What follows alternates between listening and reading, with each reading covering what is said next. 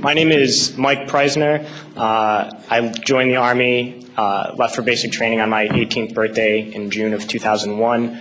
I was assigned to the 10th Mountain Division, and in March of 2003, I was attached to the 173rd Airborne Brigade and deployed to northern Iraq.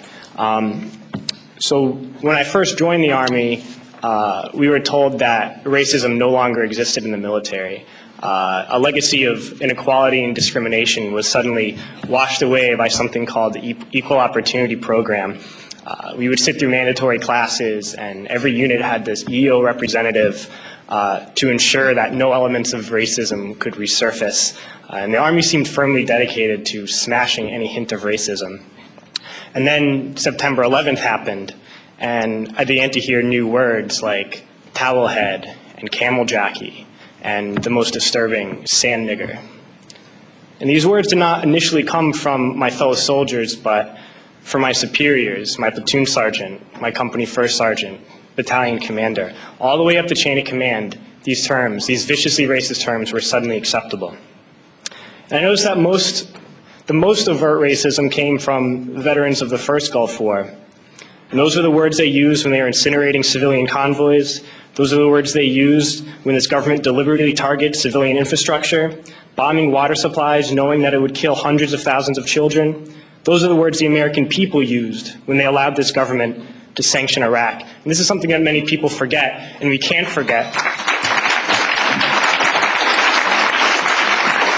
is that we've just learned that we've killed over 1 million Iraqis since this invasion, but we already killed 1 million Iraqis in the 90s through sanctions and bombings prior to this invasion. So the number truly is much higher.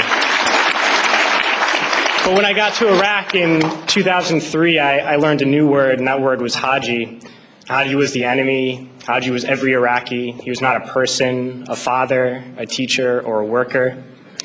And it's important, we've heard this word a lot during Winter Soldier, but it's important to understand where this word came from. And to Muslims, the most important thing is to take a pilgrimage to Mecca. It's the Hajj, and someone who has taken this pilgrimage is a Haji. And it's something that in traditional Islam is the highest calling in the religion. So we took the best thing for a Muslim and made it into the worst thing. But history did not start with us, and since the creation of this country, racism has been used to justify expansion and oppression. The Native Americans were called savages, the Africans were called all sorts of things to excuse slavery, and Vietnam veterans know of the multitude of words used to justify that imperialist war. So Haji was the word we used. It was the word we used on this particular mission I'm going to talk about, and we've heard a lot about different raids and kicking down the doors of people's houses and ransacking their houses. But this mission was different, a different kind of raid. I never got any explanation for these orders. We were only told that this group of houses, 5 or 6 houses, were now property of the U.S. military, and we had to go in and make those families leave those houses. So we went to these houses and informed the families that those homes were no longer their homes.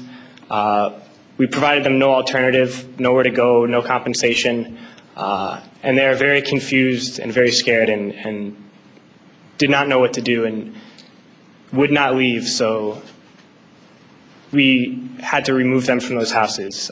One family in particular, a woman with 2 small girls, a very elderly man and 2 middle-aged men, we dragged them from their houses and threw them onto the street, and arrested the men because they refused to leave, arrested the old man, and sent them off to prison. And at that time, I didn't know what happened to people when we tied their hands behind their back and put a sandbag on their head. But unfortunately, a few months later, I had to find out. We were short interrogators, so I was assigned to work as an interrogator.